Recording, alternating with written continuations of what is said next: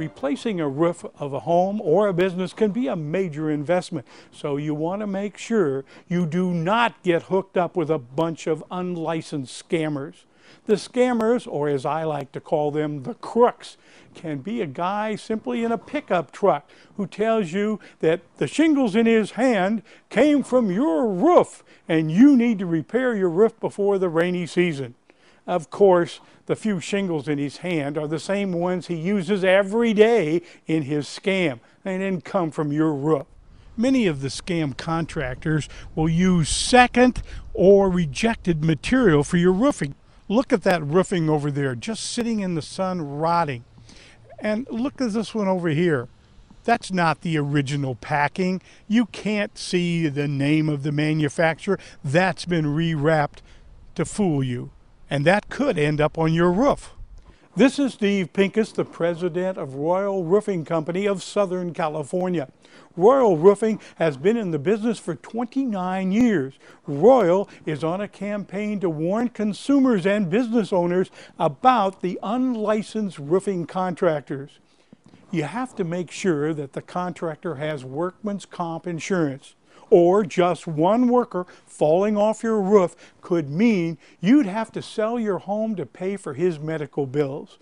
Your homeowner's insurance doesn't cover it. It happened to a woman in Glendale. Steve, what is the major roofing scam? Judd, the most important roofing scam, or the #1 roofing scam, is reject roofing materials, seconds in roofing materials. No one knows if it's first quality, seconds, or reject. But as evidenced by these pictures, there's big business, 100,000 square foot warehouses plus that sell second-rate materials for 10 cents or 50 cents on the dollar. Unless they get involved and have aggressive education from their roofing contractors that are bidding the jobs, they'll never know. It'll just get nailed on the roof or hot mopped on the roof without them knowing what's going on. The materials have to be in factory labeled wrappers with the barcodes and the underwriter laboratory and the name of the company, versus just materials that you showed the viewers that are just in brown wrap or white wrap, or they're just in plastic wrap, and that's 50 cents, 10 cents, 25 cents on the dollar. It's junk material. Steve, how can a consumer check on a contractor's license? Everybody says licensed, bonded, and insured. That's just a given. That's a standard reply. But when you go and check the contractor's license board, here's one contractor that's got 15 violations, departed from trade standards, aided and abetted a non-licensee, associated with a disciplined license, did not provide the right to cancel, the California right. And here's their second violation. This is a lot of violations. So unless you do your homework and check the Contractor State License Board website, you'll never know if this contractor has violations or in good standing. Or here's one, this license is revoked, unable to contract at this time.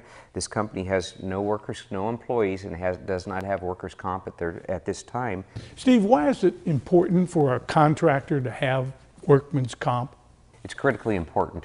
No workers' comp means that if there's an injury on your job, they overload the roof and he falls through, a board breaks or hot tar burn or something, if there's no workers' compensation insurance, it falls on the homeowner. Homeowner's insurance does not cover workers' comp injuries because you've hired either an unlicensed or an uninsured contractor. There's that little verbiage in your home policy. You must hire a credible, licensed, and insured contractor. If you don't, you're then personally liable and you can lose your house or your building.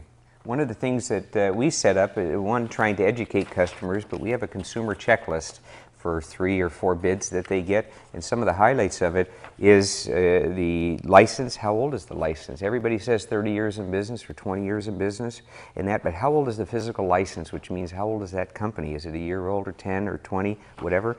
Ours happens to be over 25 years, but you can get a credible company that's 10 years in business. Then, is the license clean? Is there a Better Business Bureau rating? Do they have a physical office, or are they a P.O. box? And then here's a listing: workers' comp insurance, a policy, liability, an umbrella. Do they have in-house crews? So we prepared a client checklist because they don't know the questions to ask in the roofing business to get a bid. This is very helpful in answering questions and making sure they're doing the proper checklist to hire a contractor.